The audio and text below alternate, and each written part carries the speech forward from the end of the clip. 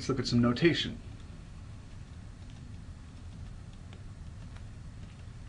The probability of an event A is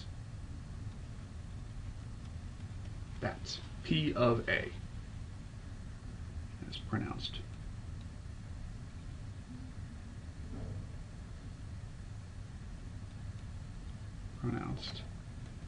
P of A, or the probability of A. And if you've taken, a college algebra class or something, this is similar notation to the whole f of x. It's the same kind of idea. Probability is essentially a function that tells us the probability for a given input, in this case, the event.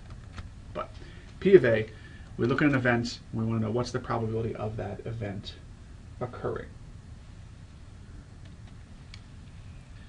Well, we have a few basic ways of calculating probabilities. So we can say the probability of an event, we can say it's the number of ways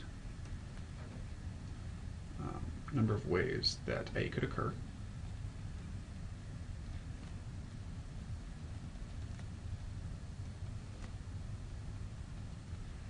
divided by the number of different simple events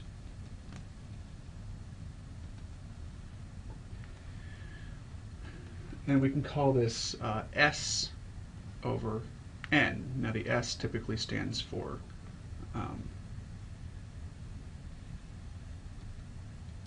the number of successful ways. Number of successful outcomes. It's usually why we use S for successes. And then N, of course, N is sample size. We used that in the last chapter. For sample size, well, the sample space, sample size, N is the size of the sample space. There you go. So consistent terminology there. This is referred to as the classical approach.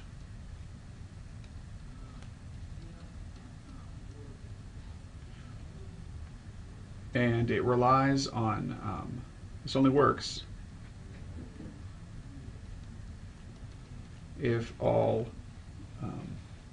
simple events have equal chances.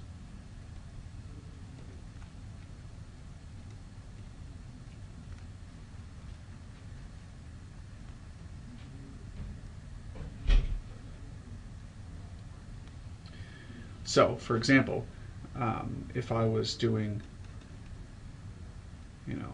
rolling a six-sided die. Let's say we roll it twice, and we want to know what's the probability of total of 3.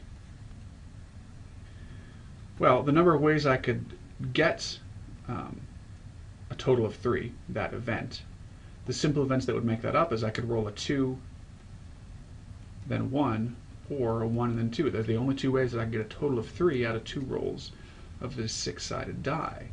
And then we would have to know the total number of different simple events. Well, we could have a 1 and then a 1. We could roll a 1 and then a 2. We could roll a 1 and then a 3, a 1 and a 4, 1 and a 5, or a 1 and a 6. Or our first roll could be a 2. We could roll 2, 1, 2, 2, 2, 3, and so on. We actually end up with 36 different possibilities here. 6, 1, 6, 2, 6, 3, 6, 4, 6, 5, and finally 6, 6. And only 2 of these possibilities,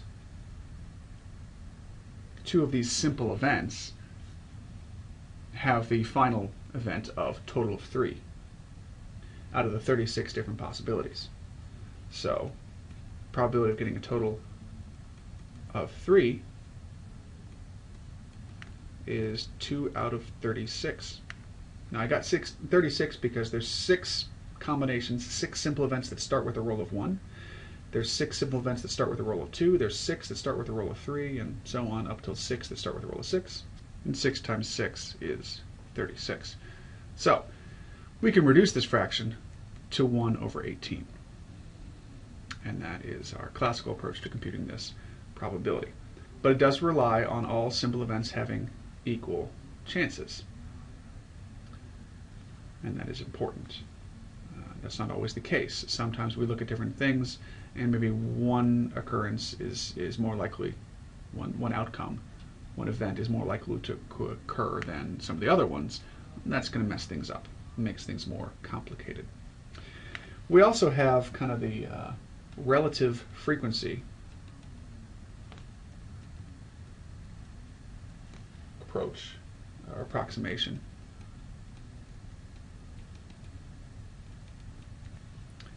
And it's similar. Basically, we compute the probability of something by looking at how many times we actually observed it. So we observe a procedure many times.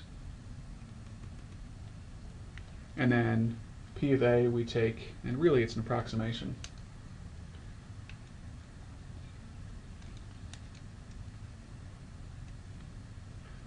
And we say the number of times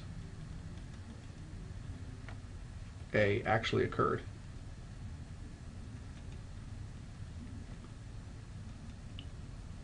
We divide that by the total number of times the procedure was repeated.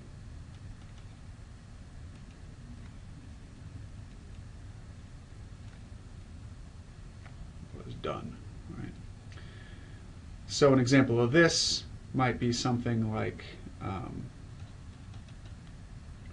a basketball player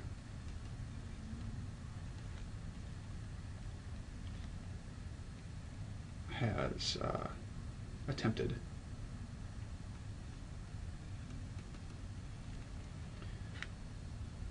.137 shots this season and made 57 of the shots. And so then we could say the probability of a successful shot for this player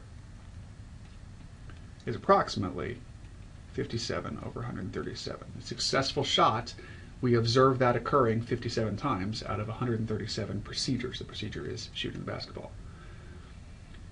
And so what this means is we can now estimate, if he takes another shot, we can estimate what the probability of success will be. And so we get our calculator and we say, what's 57 divided by 137? And that is 0.416. We say it's approximately 0.416. That's its probability. Well, up here with this, getting a total of 3, that 1/18th, I could have put that as a decimal as well. Could have said 1 divided by 18 was 0.055555.